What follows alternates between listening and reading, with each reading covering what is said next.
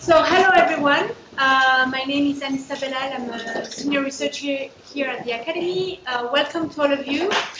Thank you for taking the time to assist to this very eminent and it's going to be a very promising and interesting panel. I have unfortunately to announce you that one of the panelists couldn't make it today, which is Jean-Baptiste Jean-Jean. And I have to read what he said because I think it's quite funny. So, dear all, I missed my flight.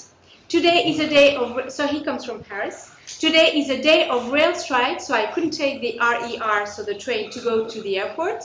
I took the cab, who told me the highway is closed because of the transfer of migrants. So it's the invitation of the Port de la Chapelle camp. So it would take me 90 minutes to get to the airport. Too late. What is ironic is that in both cases, it is human rights law that prevented me to come. So, voila, I think he has a good excuse, especially if it's for human rights law, for the respect of human rights law. So, we will have today two panelists, whom I will introduce right away. And then the idea is to have a lively discussion. It's a difficult topic. We are going to talk about the use of force against individual members of armed groups. What is the legal framework applicable to this use of force? So we have about 1 hour and a half. So we have some time to discuss this. And of course, I will leave available time for you to also ask questions to our two panelists. So I'm going to present to you the first panelist, who is Anthony Dworkin, on my right. So Anthony is a senior policy fellow at the European Council for Research.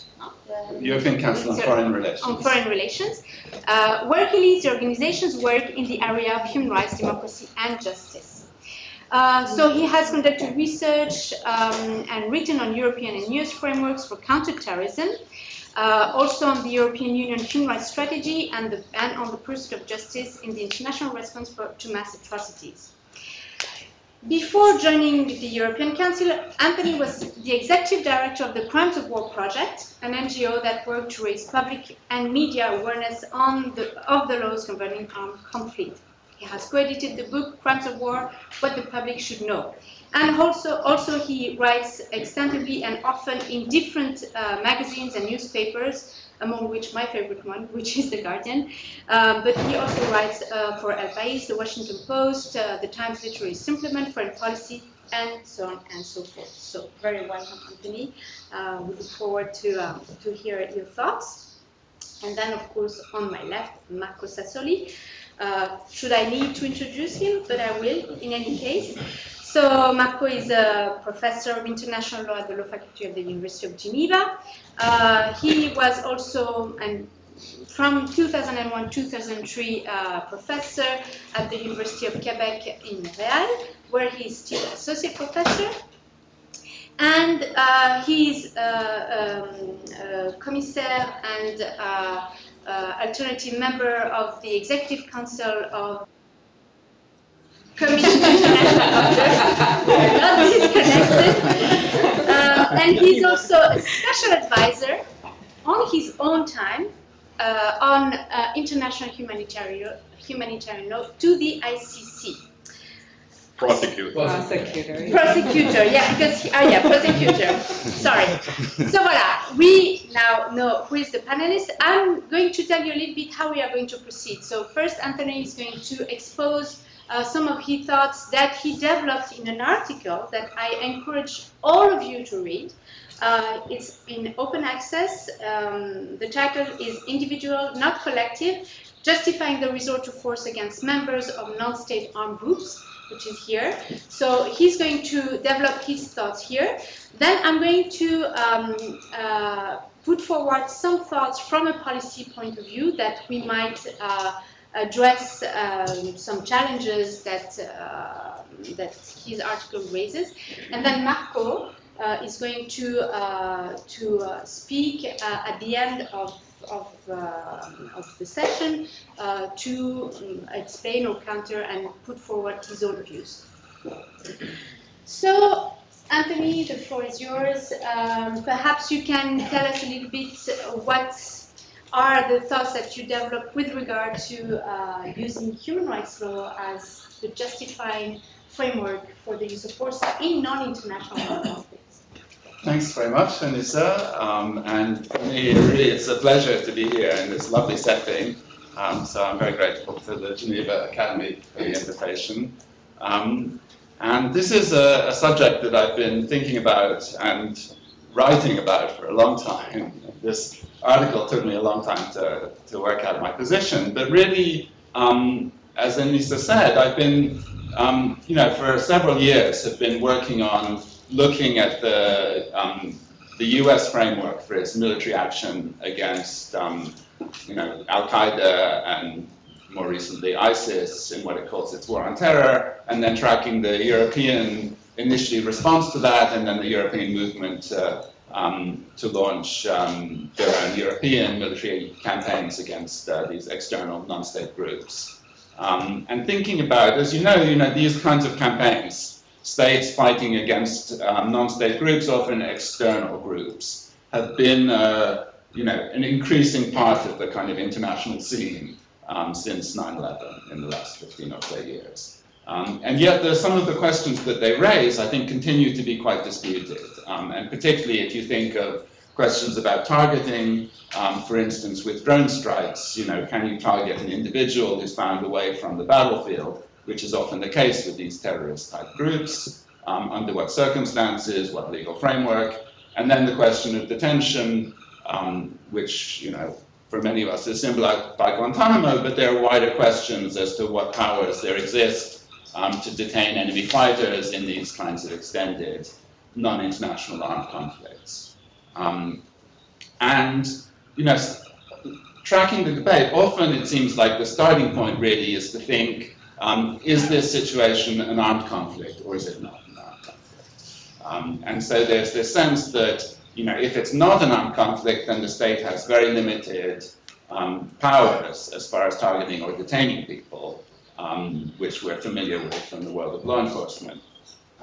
But once it shifts to armed conflict, there is a sense that the state acquires much greater powers. The kind of background assumption is, within the context of an armed conflict, the state has the authority to target those who have the status or who perform the role of fighters on the other side. It can target them based on their status, or it can detain them until the end of hostilities. This is a sort of, background assumption, which often you see brought into the analysis of these kinds of situations. And so once you establish that it's an armed conflict, somehow we shift into that kind of framework of debate. And therefore, a lot of the discussion since 9/11 is really about, what are the boundaries of armed conflict? What are the boundaries of the battlefield? What forms part of the armed conflict and what doesn't? And a second, area of discussion, which we're going to be looking at quite a lot here, is to do with the role of human rights law, because in non-international armed conflicts, it's generally accepted that human rights law is applying alongside IHL. Does that impose any additional restraints on IHL? But the prevailing view, certainly from states, tends to be that human rights law may apply, but it defers to IHL, according to the doctrine of lex specialis, right, which many of you battlists will know that that's the body of law that's particularly applicable in armed conflict. And so you end up, certainly is from the point of view, as many states would see it, that once you're in an armed conflict context, that these powers to target or detain based on status or function are what sets the limits on what states can do. And for some of us, this is a somewhat problematic framework because it seems very permissive. It seems to allow the state quite wide powers to target when it seems perhaps difficult to see why it should be necessary to target in those circumstances, or to detain, in a way that comes to seem problematic because these conflicts can go on and on for years. So what I tried to do in my article is to develop an alternative approach. And essentially what I tried to do is to look not at IHL, which is providing the rules for the conduct of hostilities, but to look at something else, which is what is the justification for the actions that states are taking. So I think, I think that there's something a little bit odd about looking to the existence of an armed conflict, of a NIAC, a non-international armed conflict, to determine the powers of the state. Because in an international conflict, we're very familiar with the idea that the existence of the armed conflict and the lawfulness of the use of force are actually different questions. One is to do with use in bello, governing the conduct of hostilities, but the other is a use ad bellum question about the lawfulness of the resort to force. So you're not looking at the existence of the armed conflict or the application of IHL to say, is there a justification for doing this? Essentially, IHL is a kind of prohibitive regime that's imposing restrictions, but it takes the use of force kind of for granted. And the existence of the armed conflict is just kind of a matter of fact. It means that hostilities are going on, but it doesn't mean that one side is right or wrong. And so, in a way, I think we should be asking similar kinds of questions in non-international armed conflicts. For instance, if the existence of an armed conflict is a matter of fact, is to do with the basis, the fact that hostilities are continuing, what would there be to stop a state itself launching, as it were, an unprovoked military campaign against a group, an armed group, within its territory or somewhere else, and then escalating that military campaign up to the level of armed conflict? Once it reached the level of armed conflict, would that sort of somehow make it okay? Because it's in an armed conflict now, and therefore armed conflict rules apply. To me, that shows that there's a kind of missing dimension here. And the missing dimension really is, is the use of force in these cases necessary and proportionate to serve a legitimate purpose, a purpose that we regard as legitimate? And so what I try to do in this article is to develop a way of looking at NIACs, non-international armed conflicts, that look at the state's justification for the use of force. And the argument that I make is that this is found in human rights law. So, in other words, it's human rights law that makes a distinction between those actions on the part of the state that are justified as being necessary and proportionate to the defense of life or the restoration of public order, and those actions that aren't. I think you can see, if you look at a situation that kind of below the threshold of armed conflict, the state is confronting a group within its territory, and it's targeting members of that group or detaining them. Clearly human rights law is the framework that's assessing, is this a reasonable thing to do, right? Is it a violation of their right to life to target them? Well, it probably is, unless they're threatening, immediately the life of someone else. Is it a violation of their right to liberty to detain them? Yes, most likely it is, unless you can meet certain kinds of criteria. And the argument that I make is that framework, that way of looking at the state's justification for the use of force, actually continues into a situation of non-international armed conflict. Because once you cross the non-international armed conflict threshold, essentially you're adding a set of restrictions as to how you should carry out the fighting, but you're not adding any additional kind of authority, in my view. So I think that the authorization continues to be rooted in human rights law, and this means that, in a sense, we can develop this a lot more, but the basic point is that the assessment of whether an action of targeting or detaining an individual within a non-international context is lawful. Within an armed conflict, it has to satisfy two tests. Number one, is it necessary and proportionate as a use of force to achieve one of the purposes that human rights law permits, which is essentially defense of life or the restoration of public order. And then as the second thing, does it also comply with the rules on the conduct of hostilities under IHL? And in my mind, that sets a kind of threat-based framework for assessing the use of force. that exists independently of IHL and that might, in some cases, provide a more stringent restrictions on what the state can do. So I should say that, having established this basic framework, I think we also need to recognize that human rights law, in looking at these texts, when it's a use of force, not a violation of the right to life, or when it's detention not a violation of the right to liberty, it has to be sensitive to the context. So the more that the context comes to seeing a situation of really extended, intense hostilities, then you interpret the requirements of the right to life or the right to liberty in a rather different way. So in my mind, when you're in a kind of battlefield situation, the requirements imposed by human rights law might converge rather closely with the requirements of IHL, because you can assume that the fact of someone being a member of the opposing forces justifies that, allows you to assume that they're a sufficient threat, that you can target them without violating their right to life. And in fact, this is, as an aside, this is a position that the European Court of Human Rights has in fact taken in some cases. But if you encounter that individual away from the battlefield, the immediate threat that they're posing is less. And so even though targeting them might still be, not prohibited under IHL, I think you can't say that it's justified as necessary and proportionate under human rights law, because you might be able to capture them, or they might be such a low-level member of the group that it's, that it's simply disproportionate to shoot to kill in those circumstances. So that's, I could say more, but why don't I stop there? Because that's essentially the alternative framework that I'm proposing.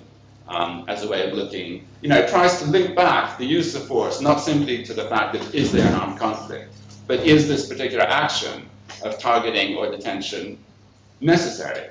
Is it necessary and proportionate according to a purpose that we regard as legitimate? As opposed to just, is it kind of part of an armed conflict and therefore it's okay?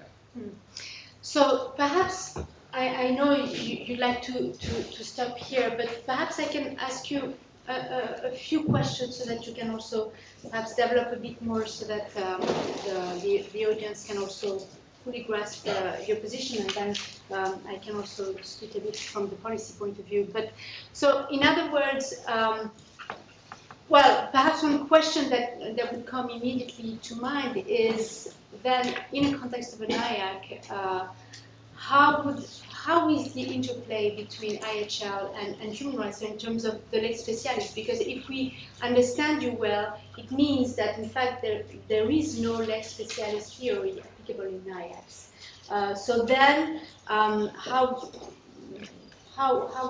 does it play in a bit more in practice? Yeah, that's a good question. So the lex specialis theory really is a way of resolving what is seen as a kind of conflict or tension between the framework associated with human rights law and the framework associated with IHL. And as Marco in particular has written, and I quote him in my article, in many cases the requirements are overlapping, but there are 2 points of difference, particularly in the context of a non-international armed conflict. And one is this question of whether targeting someone based on their status is permissible, or the targeting always has to be based in some way on the threat that they pose. And the second one is to do with detention. Does detention, simply again go on the status of the person, or as human rights law would seem to suggest, does it have to be shown as necessary in that individual case? So lex specialis is the idea that because we seem to have two regimes here, which are basically doing the same thing in terms of regulating what the state is up to, how do we decide which is the applicable one? And then the lex specialis answer is, well, human rights law is a very general body of law, whereas the laws of armed conflict are very precisely tailored to the situation of armed conflict, and therefore in that situation they should take precedence. My argument is no, we should look at the structural differences between these two bodies of law and see that even in the case of a non-international armed conflict, they're actually doing something that's a little bit different. So the human rights law is really as it were, regulating the state's,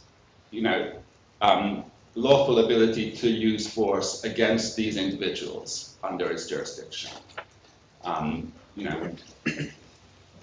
Before human rights law existed, essentially states more or less could do what they wanted to individuals under their jurisdiction, but human rights law imposes quite strict limitations on that. And therefore it's a kind of justification test. Is this necessary, proportionate to a legitimate purpose? Whereas, and that's in a way only applying to the state, right? Because the state, is able to use coercive force against these individuals under its authority, under its jurisdiction, but only subject to certain limits.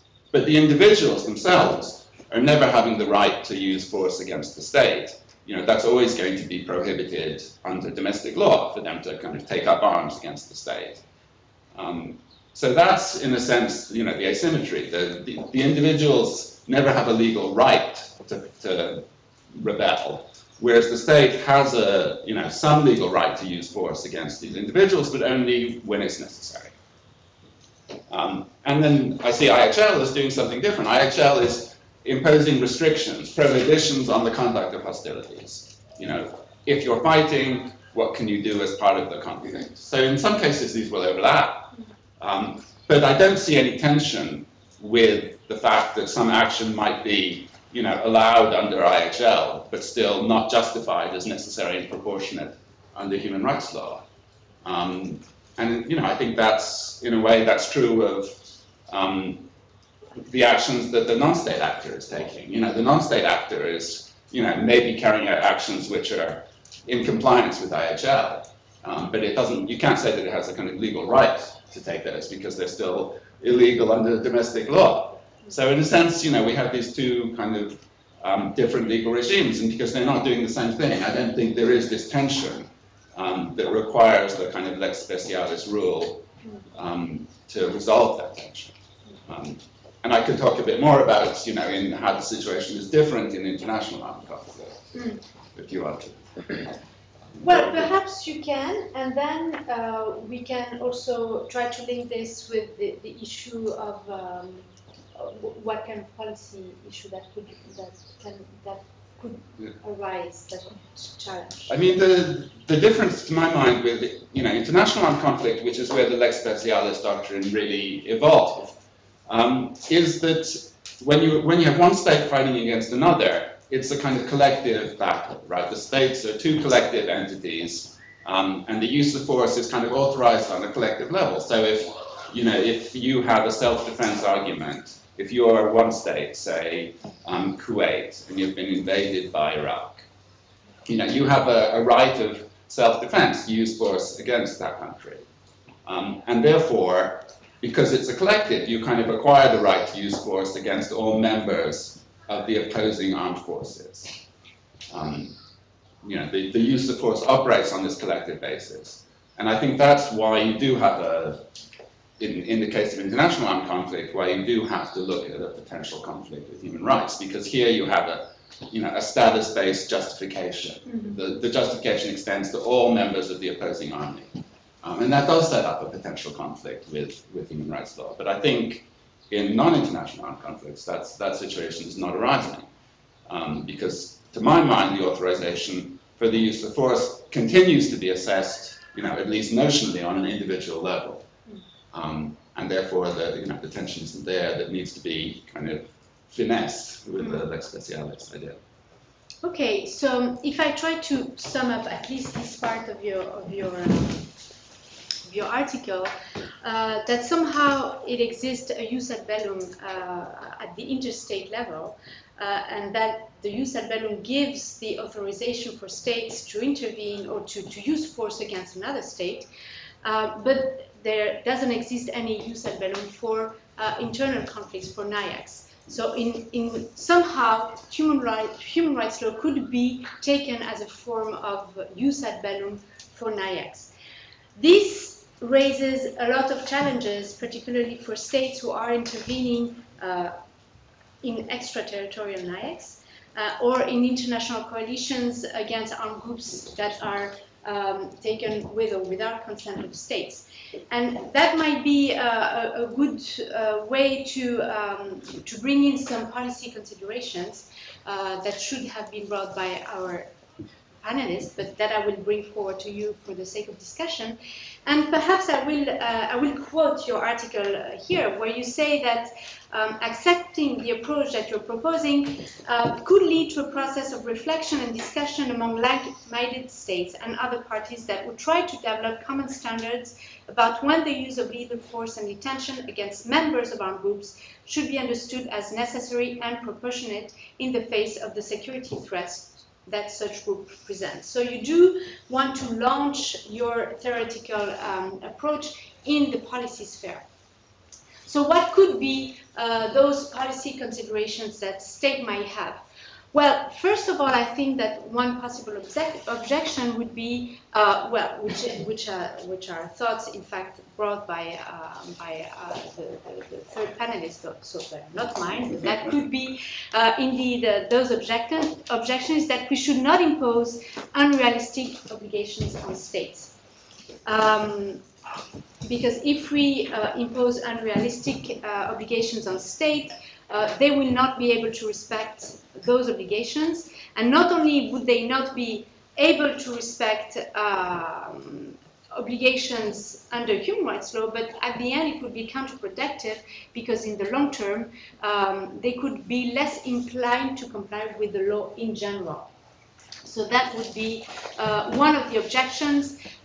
So the need to be pragmatic when applying the law to concrete situations, and to have perhaps a comprehensive approach taking into account all aspects of the issue.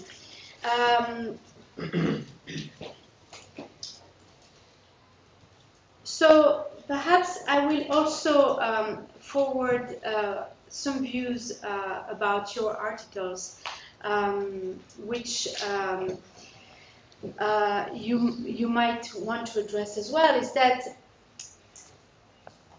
there might be a disagreement that that there is no justification for the use of force by states in their counterterrorism or in their military operation. Because, for example, and you quote this also in your article, many states did justify their action under the use ad bellum and under the charter, in the charter law. That was the case in Mali, where the UNSC resolution 2085 gave authorization to use force and all necessary means to offer assistance to reduce the threat posed by terrorist organizations. That was the case also in the Central African Republic for France. Iraq demanded, there was a demand by the local authorities to assist them. And of course, it's much more complicated in Syria, as you know. Perhaps you want to address this issue, where in Syria there was no consent by the state. Yeah. So in that case, how do we do? But in any case, in all these situations, states did invoke self-defense. The US does invoke self-defense even in its targeting operation, arguing for also the level of threats that certain individuals might cause. So here, isn't it enough that the UN Charter gives this authorization to use force? Do we need an extra authorization from human rights law? Okay, so let me try and answer these questions. And I should say, as a preface, that because I work for a think tank, not for an academic research institution. So to me, it's kind of part of my job to come up with things that are not only theoretically interesting, but that also are going to be seen as practically relevant by the organizations that ultimately give us funding. So and I'm keen because I think this my article came out of seeing what I thought were real problems in the real world, to do with differences and debates about what seemed to be a kind of use of force by states, particularly the United States, that somehow seemed to be undermining the international rule of law, but that they claimed were perfectly in keeping with the law.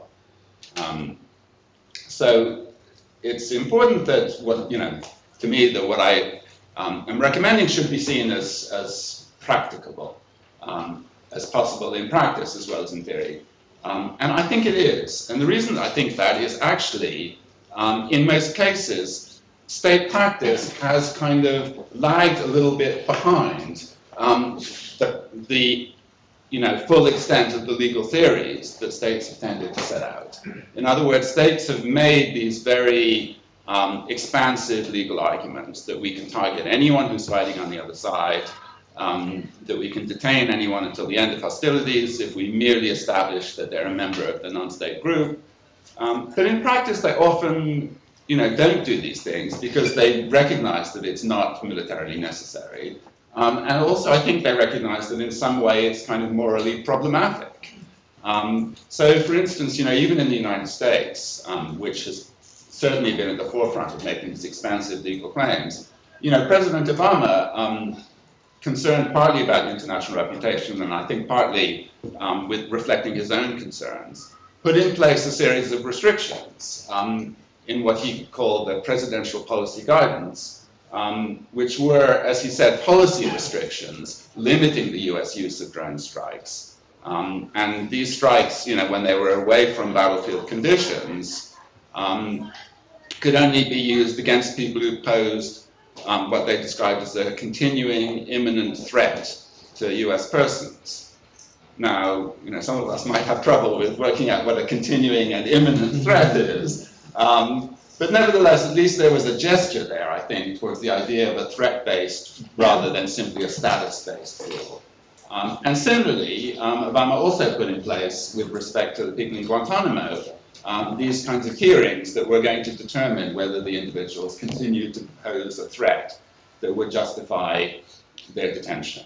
And he emphasized that both of these restrictions were not legally required, but they were being done on a policy basis. And I think if you look at what France has done, actually, in its use of force in Mali, for instance, which you quoted, French officials, and I've spoken to them about this, they do say, well, in practice, we make, very sure not to use force beyond what's strictly necessary, because we know that we want to retain the goodwill of the populations, and we tailor our operations to what's legally required.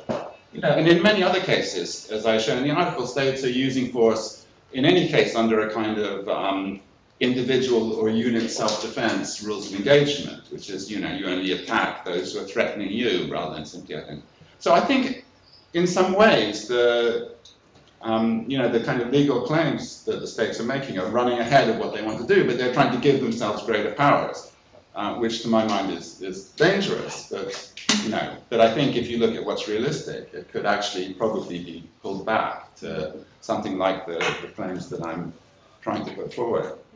And to deal very quickly with the second point, isn't there a justification when we're acting extraterritorially for why we're using force in these countries? And absolutely, there is. You can't simply march into another country and use force. The UN Charter makes that unlawful, and that's prohibition on the use of threat of force is the kind of, as I quote someone in my paper, it's a cornerstone of international rule of law. But if you think what it stops and what it doesn't stop, it stops the use of force in the territory of another state without the consent of that state, unless justified by self-defense or unless justified by a Security Council resolution. But most of the problematic uses of force in the different campaigns against terrorism have taken place with the consent of the states where they take place. Even the drone strikes, which are the notorious US, potential violation of international law, mostly they take place in Pakistan, in Yemen, in Somalia, in Libya. In almost all of these cases, to at least some degree, with some ambiguity, the states have essentially given their consent to the use of force. And the problem with looking only to the UN Charter as a framework for justification is that when the state consents, that kind of test disappears. As it does, incidentally, when a state uses force within its own territory. The UN Charter is irrelevant to that. And so if you want to have any framework for this use of force by a state against individuals that's not, as it were, crossing the boundaries of a state, an unconsenting state, then I think, you know, any test that's going to make that confined to what's necessary and proportionate to a legitimate purpose, then I think we have to look at human rights. That would be my answer. Absolutely. No. Thank you very much. So, Marco, now. Yeah, thank you very much. I have to start with 3 disclaimers for the first time since 17 years. I now have to start to say I speak only for myself because you mentioned that I'm special advisor of the prosecutor of the International Criminal Court, and I would never advise her to use this theory, but this is for criminal law reasons. Second, I'm sorry that I'm a man and we are 2 male panelists. But if you want, I go after. She knows very much about it. And the third point is, do I understand correctly that all students in this room have already passed their exam or written their exams? I think the ones of the left. Yeah. We There waited. are not only other students in the room. So Yeah, no, because it's in your. No, because there is one thing. You can get very confused if you put use bellum and human rights together and things like that. But read his article. Read to write the papers, so confuse them further. No, but anyway, when you write papers, you read first papers, and so I recommend to read his article, which, in my view, is on all issues correct. And then you can always say you don't agree and you see it differently. Because when I started to read it, I thought, what is this? Human rights as used ad bellum. But no, this is not his point. So, and I agree that it is it's a big lacuna that we don't have a jus ad bellum internum, which means we don't have rules of international law saying when is it lawful for a state or for a non-state actor to start a non-international armed conflict. Personally, I think a state can never start a non-international armed conflict, and this is because of human rights law. And therefore, I have a certain sympathy with your idea. It must always wait until an armed group starts, and then it can, because it must always try to stop an insurgency by law enforcement measures, and it is only if the group comes up to a level of armed conflict, then it can fight according to the rules of armed conflict. Now, I think at the end, with the practical result, we agree. Simply to fill in the time, I want to tell you how differently one could see it. I think IHL does not justify anything.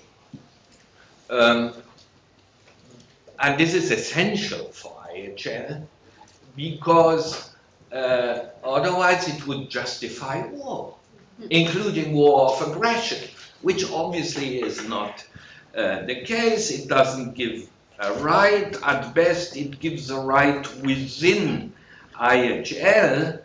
And then I'm a dinosaur. Those of you who are specialized in international law know the Lotus case. I belong to the very small minority of people who still believe in the Lotus rule, which is everything which is not prohibited is lawful. And therefore, when a state goes to action, they ideally, which is unfortunately not the case, they ask their legal advisor, do I violate any rule of international law, what I'm planning to do, and not, do I have a justification under international law to do this?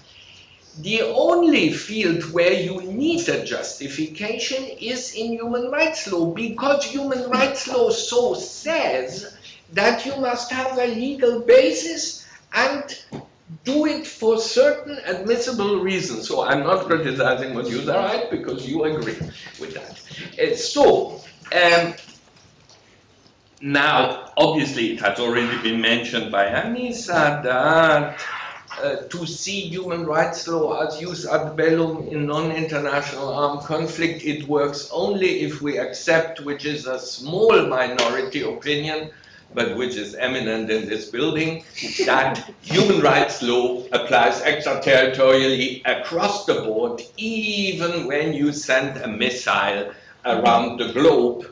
This person on whom you send the missile is under the jurisdiction, because otherwise there is a big gap, because you don't have your jus ad bellum. And then I simply wonder whether human rights law too is not simply a limitation. Human rights law says states may do what they want, except they have to respect human rights and the right to life. And then there are exceptions to the right to life. But the whole regime, I wouldn't say the justification to kill someone is human rights law. Human rights lawyers would be quite nervous about this. In my view, it's similar to humanitarian law. It's also simply a restrictive regime. And then we come to a little technicality of human rights law, that human rights law requires a legal basis, which is not the case for humanitarian law for killing someone. So even if you fulfill all the conditions, you must have a legal basis. In domestic law, which it's okay, I agree with you, states could, if they wanted to have such legislation, but they don't have, which shows that they don't think that they need the legislation for such action, and therefore your jus ad bellum must be a slightly modified human rights law. You cannot simply copy-paste the requirements of the European Convention, except if you say the legal basis is humanitarian law, and this you don't say because it's then obviously circular. So I wonder whether it's not better, and this is my approach, to first wonder whether humanitarian law or human rights law, even when both apply, constitutes what I call the lex specialis. And I know, especially in this building, there are plenty of people who don't like this term, and I understand them because the term has been misused. But you know, self-defense has also been misused. I don't know any professor in international law who says don't speak about self-defense because it has so often been misused. Okay, so in my view, you would have to determine when both apply, which means there's an armed conflict and you target a person in a non-international armed conflict, whether human rights law or humanitarian law constitutes the lex specialis on this specific targeting. And as you know, my proposal is that it depends on whether this is a kind of conduct of hostilities situation where you use force against organized armed forces in the field who are not under your control, or against a lone fighter in Bogota. That was the classical example. Today we have to find a new place. Fortunately. Okay. And then once you have determined that, in my view, then if humanitarian law is the lex specialis, you don't need a justification, because humanitarian law simply says don't do A, B, C, D, E, and so on. And if you don't do this, it's not prohibited by humanitarian law. While if human rights law constitutes a lex specialis, then you need a legal basis, and humanitarian law cannot be the legal basis to justify, this is my opinion at least, to justify the use of force if human rights law applies to the use of force.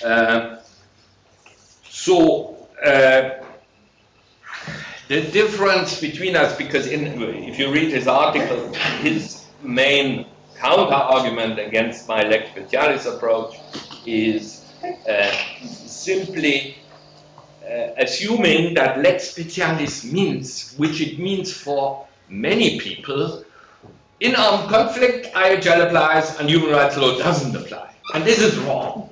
This is obviously wrong. And now, some people I respect very much therefore say, don't use this term, you are working for the enemy market. While I say, no, they misunderstand the term. In my view, both human rights law and humanitarian law can constitute the lex specialis, depending on the specific problem. And your criticism to say, which would be totally correct, you cannot see how in a non-international armed conflict for certain targeting humanitarian law provides a justification and for others not, is I counter it by saying it never provides a justification. Simply, in some situation, it doesn't constitute a lex specialis. For me, the lone, say, Chechen fighter in Vladivostok, if the Russian security forces want to arrest him, they have to apply human rights law, although he, sorry, it's again a man, but yes, there were plenty of female Chechen fighters, but they are not in Vladivostok. Is a legitimate target, but simply human rights law for an operation in Vladivostok constitutes the lex specialis, and therefore you don't even ask whether there's a justification under humanitarian law. You apply human rights law, and this at the end leads to the same results as the ones you suggest. I would simply answer to your policy arguments. It is an incredible tendency of the military to consider, not all military in the world, but most military we know and who are outspoken, to see human rights law as something totally unrealistic. And it is not. I mean, it's very flexible, but I don't really agree with that. And I'm absolutely sure that, no, I cannot say I'm absolutely sure, because sometimes but every court makes some mistakes, even the International Criminal Court. So, but here, most of the time, human rights bodies will be, in a given case, not in a general comment, be sufficiently flexible to take into account the armed conflict environment and therefore even the immediacy of the threat, because that's another weakness. If you take at least the jurisprudence of the European Court on Human Rights seriously, you would say in many of the cases, even on the battlefield, this would not be a sufficient immediate threat. I mean, even if on the battlefield I'm eating my lunch, the European Court on Human Rights for its peacetime jurisprudence would never accept that the person who is eating her lunch is a legitimate target. While I understand that you would agree that when they are in the unit of the armed group, not under the control of the state, and the state sends in a missile, you would say, okay, if they eat their lunch or not the lunch, it's nevertheless immediate threat. But I think human rights bodies would be sufficiently flexible.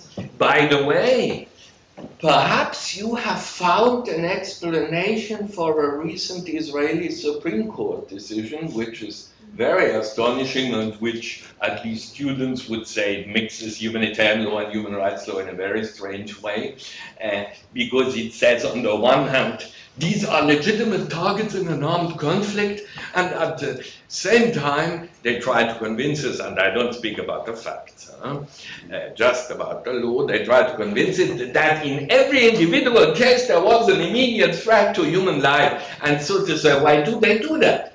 And you would have given an explanation that they say, okay, there's an armed conflict, but we still need, which is not what they say, but well, we still need an additional justification. So, thank you.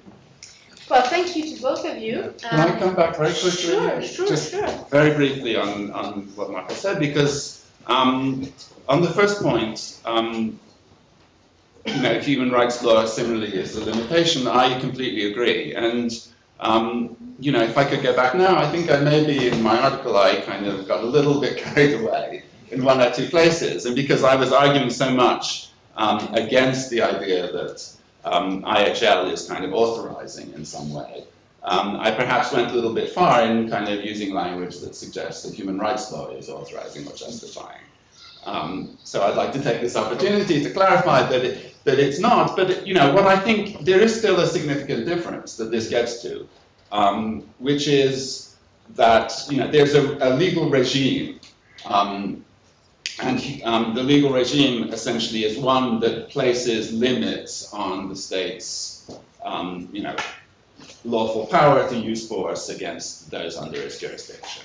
And that's the legal regime of human rights law. So, you can say that the regime provides a framework for assessing when the use of force is justified.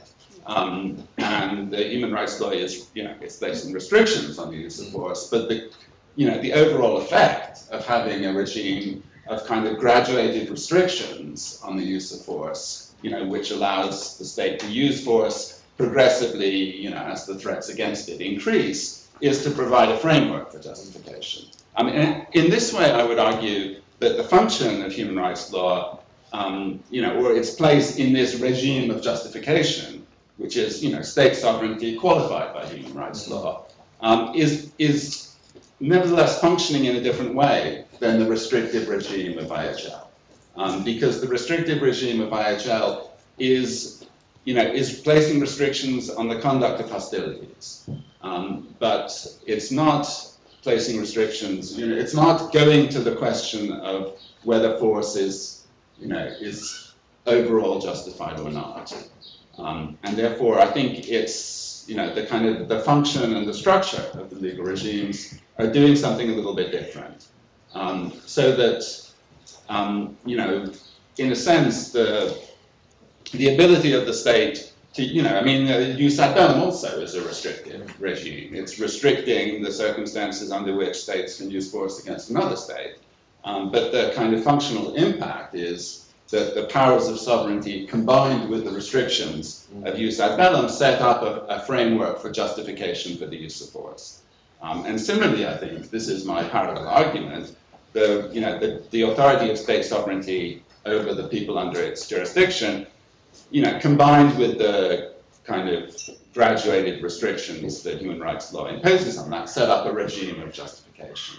And I think, the way this operates is to allow, circumstances on which the state effectively has the authority to use force. And so IHL is not providing, human rights law is not providing the justification, but it's kind of regulating the justification in that way.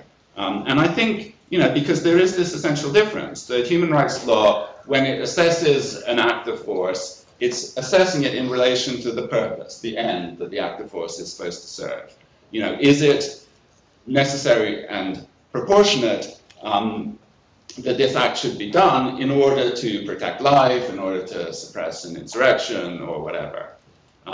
Whereas the assessment that's carried out under the conduct of hostilities rule is not looking at the kind of overall end or purpose of the act. It's only looking at its contribution to military effort.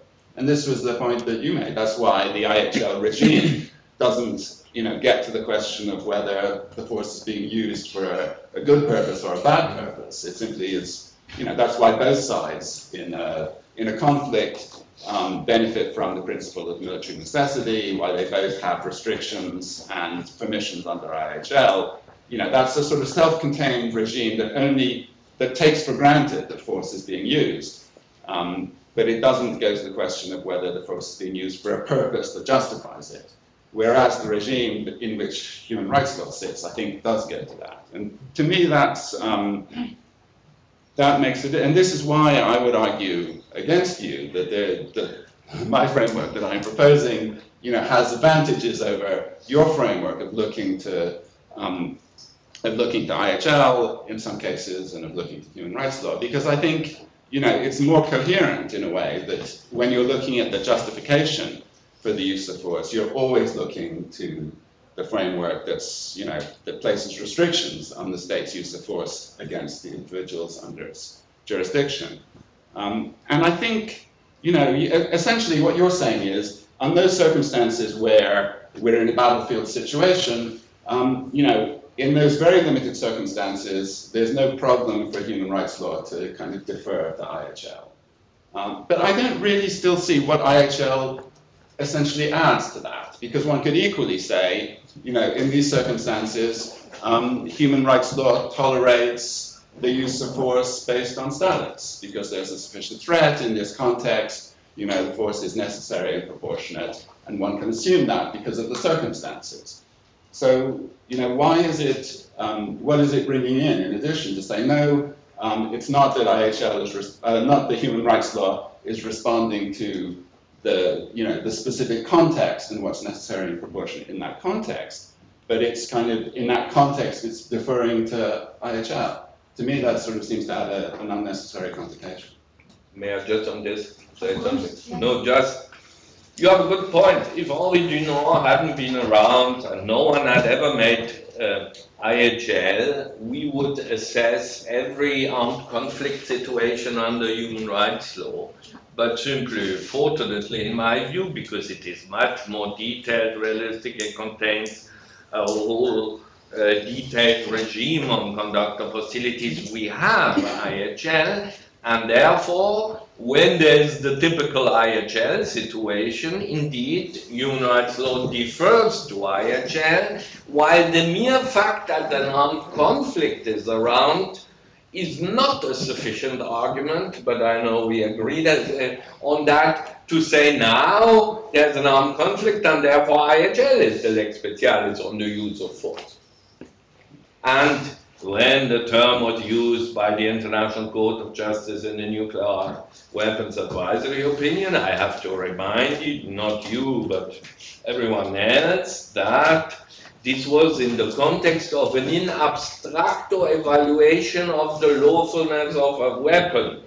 And there, indeed, when it comes to the right to life, there's a good argument to say that IHL is the lex specialis, while when it comes to the justification of killing one individual, it can be both IHL and human rights law, which in my view can constitute a lex specialis. And I agree with you that there is a structural difference in the sense that the distinction between jus ad bellum and jus in bello is crucial for IHL, but doesn't exist in human rights law, which nevertheless leads to some results which are not totally realistic, but academically fully right, because you agree. This means if there is an unlawful occupation, every act of the occupying power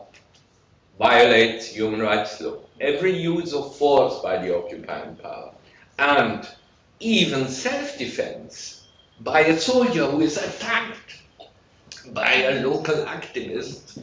Self-defense, fortunately we have a criminal lawyer here, self-defense is obviously only against unlawful attacks, and it would not no longer be no, it's only against unlawful attacks, while here it is the activist who will act lawfully, and this leads to a theoretically correct and coherent regime, but which is not very much helpful, I think, for the people affected by armed conflict and occupation. And this is a problem.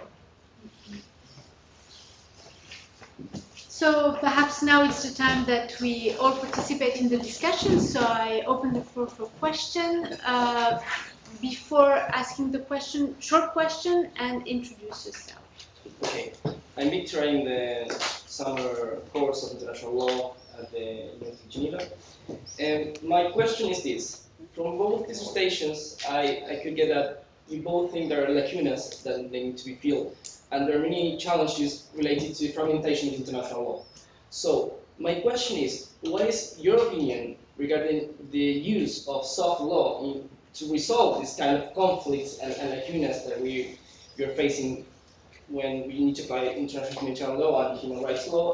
And also, if you think that nowadays these tools, guidance, and other instruments of soft law are being used by international actors to resolve this kind of conflicts. Perhaps I take a couple of questions. So yes, please. Catalina, I'm also with the summer course on international law, international humanitarian law.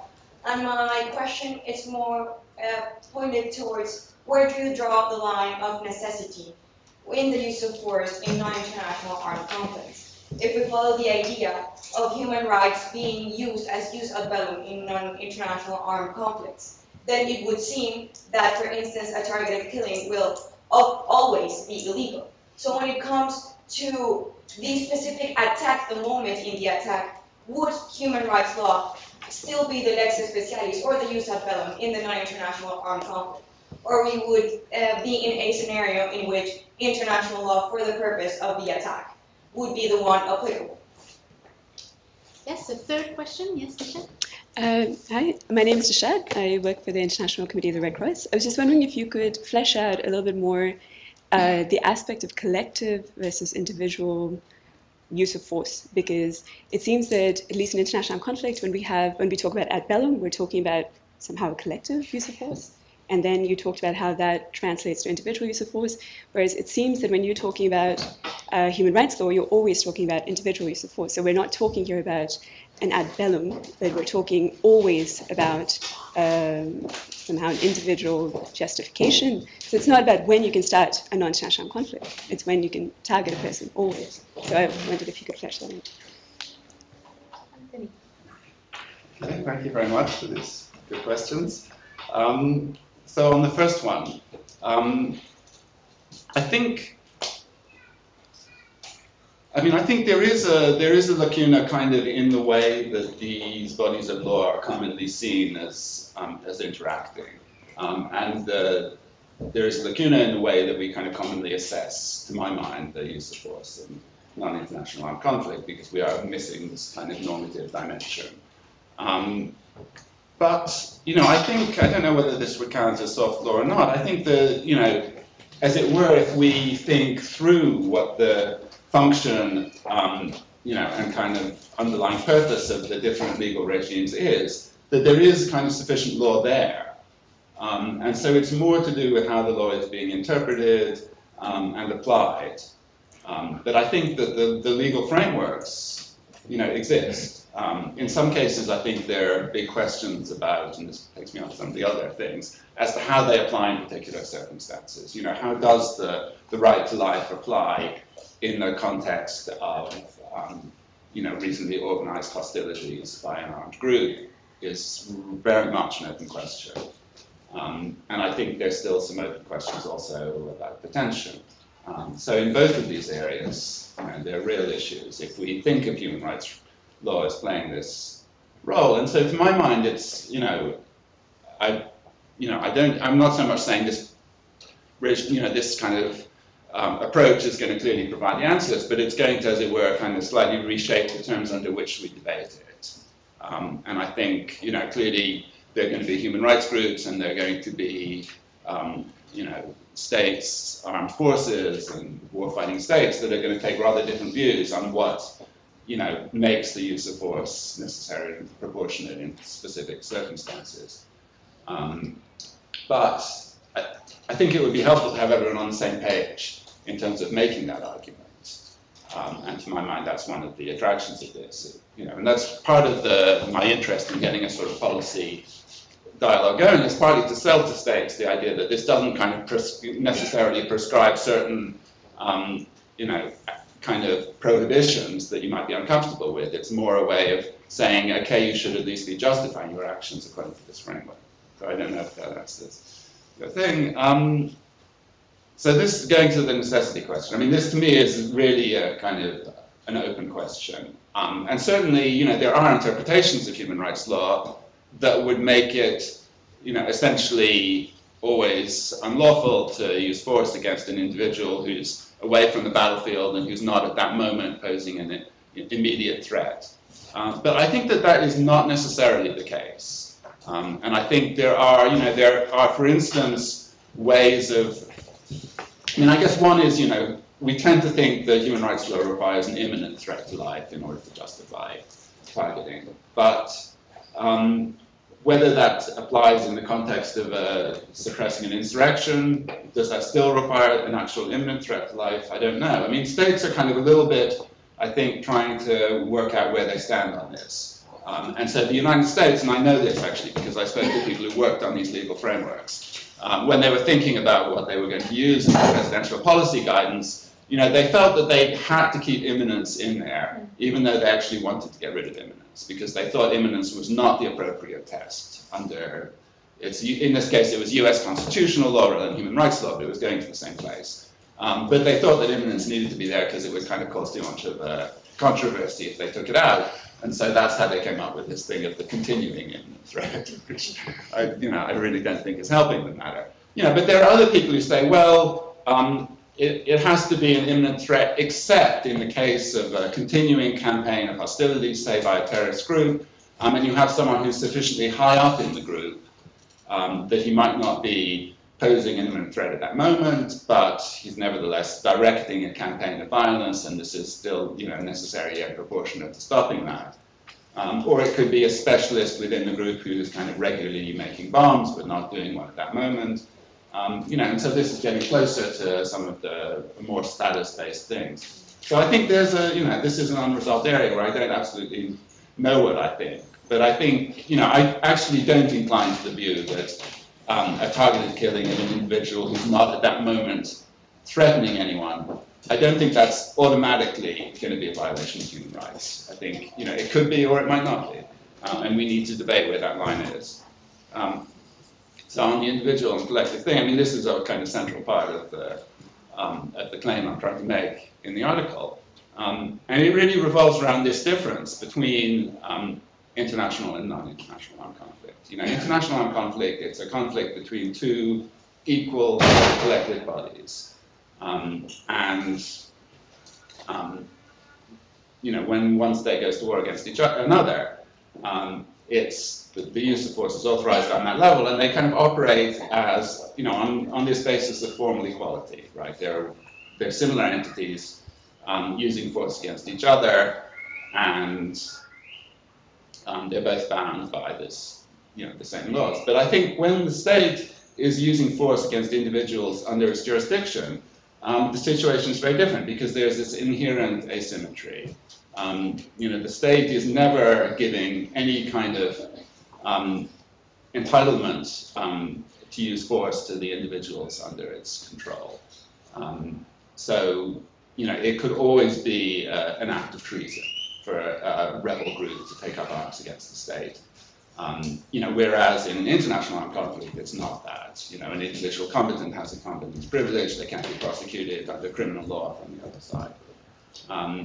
And so I think, you know, because the state is continuing to assert its jurisdiction in this way, then I think that means that, yes, the use of force is always going to be assessed on an individual basis. I mean, it could be that, you know, that the individual is found in a circumstance where it's a battlefield circumstance, and so you can just assume that membership in an armed group that's fighting on a battlefield is enough for the individual assessment of threat. Because automatically, you know, everyone in that group could meet the individual threshold.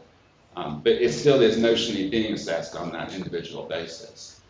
And I think that that's, you know, to me, that is kind of appropriate in a way for a non-international armed conflict situation, because you know, as I say, the non-state group is always notionally committing a crime, and therefore the state should have to justify its actions against each individual. It's not elevating the opposing group to a position of equality where it can't hold it accountable under criminal law, and that would, you know, I think that applies in a way that makes that appropriate. But it does set up this kind of complex situation, in my view, in a non-international armed conflict, which is you have these two legal regimes, one of which is the legal regime that's assessing the authorization for the use of force, the justification for the use of force, which the state has to justify it on an individual basis, and the non-state group, I think, as currently situated, is never going to acquire that authority to use force,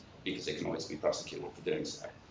So that's the regime for the use of force, which is individual, but the regime for the conduct of hostilities, which continues to apply alongside, I'm not saying that IHL is being displaced, that's applying to the collective, to two collective bodies that are fighting the conflict, and it's applying symmetrically to both parties. So, and this is one of the kind of complexities of the approach I suggest, is you have these two parallel regimes, one governing the justification, which is collective, the state against the individual, and one looking at the conduct of hostilities, which is one party to the conflict against another party to the conflict. So I don't know if that makes sense, but I think this a little bit answers the point that Marco was making as well, that I think the conduct of hostilities rules are still there, and they're still restricting what the states can do, and they might still imply that the state was committing war crimes, and both sides are bound equally by that. But I think we should see the justification for the use of force as performing a slightly separate role, and only really giving that justification to the state. So you're looking puzzled, but we can proceed this discussion. Sure. Just before taking another question, Mark, do you want to add something? Just for the benefit of the students in the room, he doesn't say that human rights law is only about necessity and proportionality. I mean, there is still a need to reconcile human rights law and humanitarian law on plenty of other things, like on the right to life, the obligation to make an inquiry, and so on. It is simply, he takes out one element of human rights law and elevates it to a kind of jus ad bellum. Your soft law question is very interesting. My provisional answer is soft law has less importance in humanitarian law, and unfortunately the soft law is produced by either the humanitarian law or the human rights law community. So to the best of my knowledge, it's only in some academic settings, and this doesn't produce soft law, that there is an attempt to reconcile the two. So, for instance, the ICSE guidance on direct participation on hostilities is, and it says explicitly, we don't deal with human rights law. So it's purely, if you want to call it, and I call it so, but the ICSE would never call it soft law, because it's always so Geneva Calvinist that it would say it's nothing. It's not even an interpretation, it's just our idea. But this is soft law, and the human rights bodies have a great tendency, with some exceptions, to produce purely human rights soft law.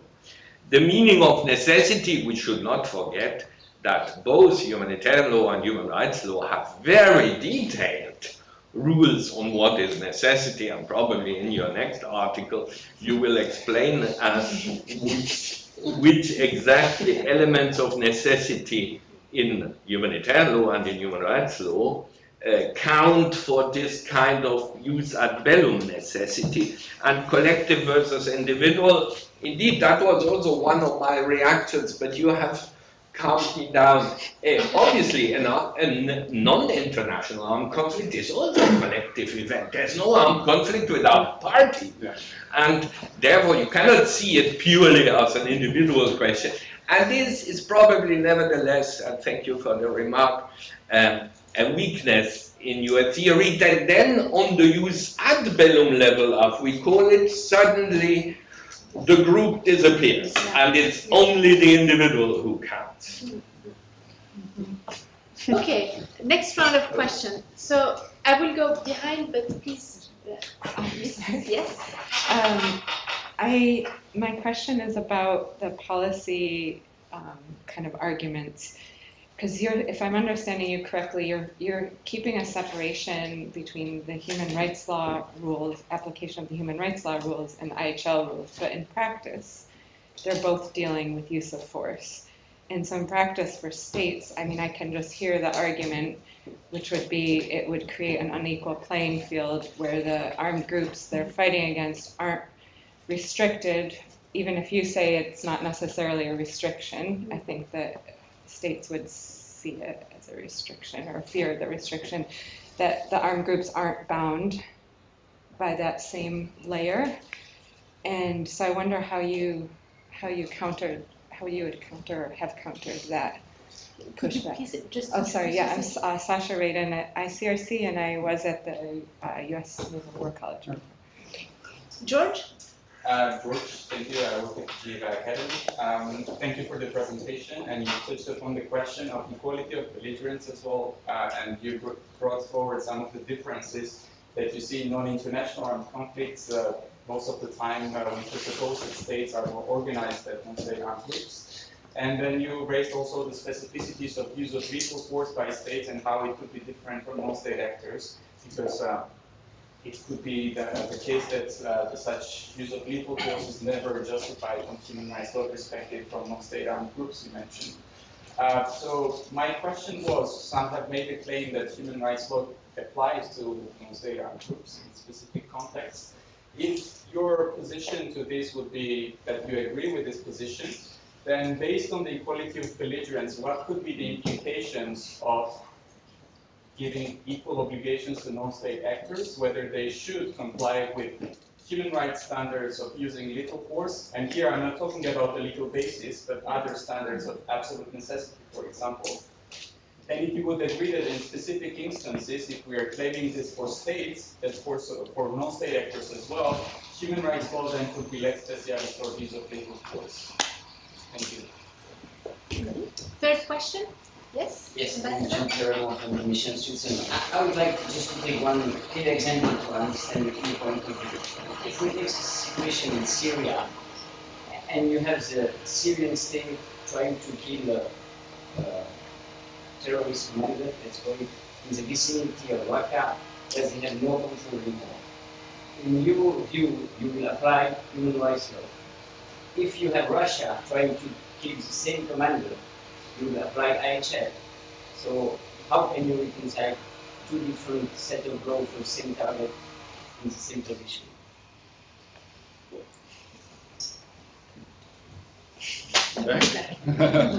Right, so 3 more quite challenging questions.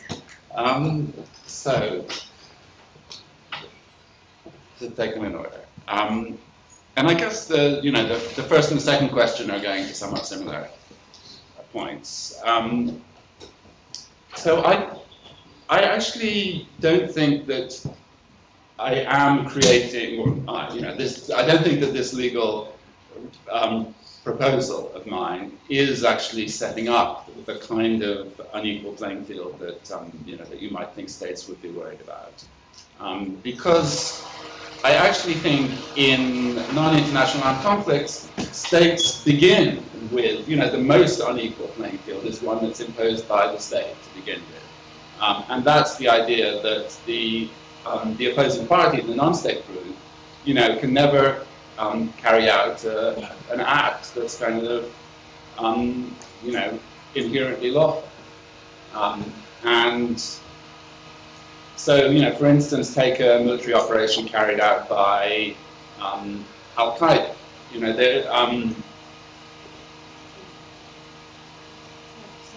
Yeah. Right. So the attack. I'm trying to remember which one it was. When they attacked there was a ship in Aden, I think, that was attacked. Right. This was pre-2011. It was a military operation against a military target, carried out by Al-Qaeda. Nevertheless, under U.S. law, that's a criminal act, and the United States will hold those individuals accountable for that act. And all states would do the same. So, in that sense, you can say that the domestic law provides a kind of prohibition on the use of force, on the resort to force by individuals against the state. And this is something that Marco has actually written in the past. I don't know if you would stand by it, but in your article on Use Appello and Use Villa, you make this point. So it is functioning in a way that the non-state groups never have that kind of entitlement to use force against the state that would override prosecution under the state's domestic laws. And I think this is setting up an inherent asymmetry, so that you have a situation in the US campaign against Al-Qaeda where the US is essentially claiming the right to use force against any member of the enemy, or to detain them until the end of hostilities, which is 15 years and counting, 20 years and counting. Take it back before 9/11.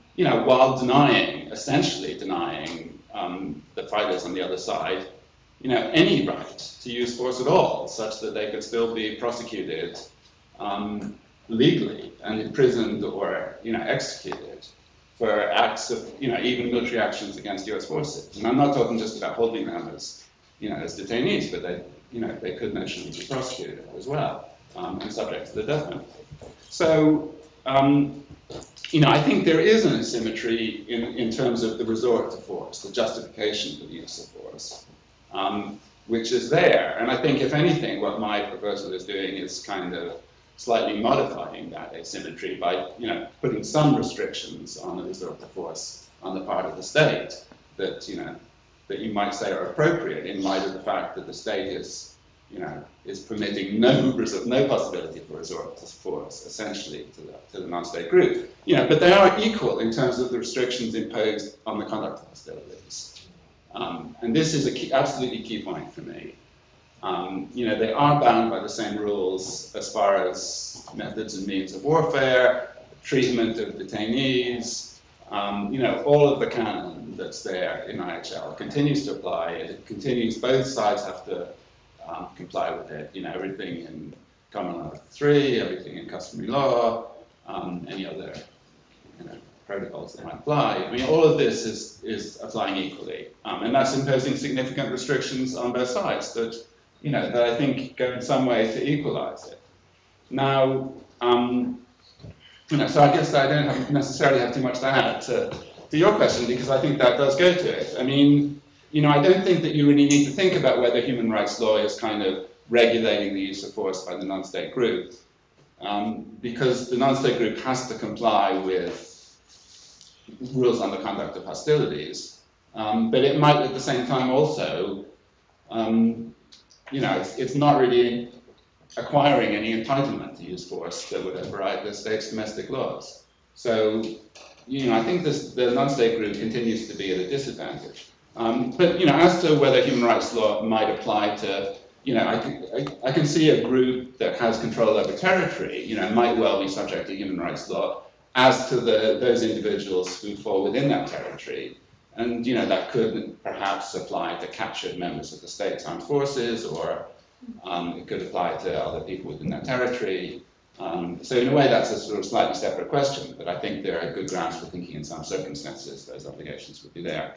The Syria question, Syria is a really interesting case, and it's because you essentially have three different kinds of things going on in Syria. You have the state using force against the terrorist groups and rebel groups. You have those countries that are present on Syrian territory with the consent of Syria to use force against terrorist groups, which is Russia and Iran. And then you have, members of the international coalition of the United States and several European countries that are using force without the consent, against the same targets in some cases, without the consent of the host state.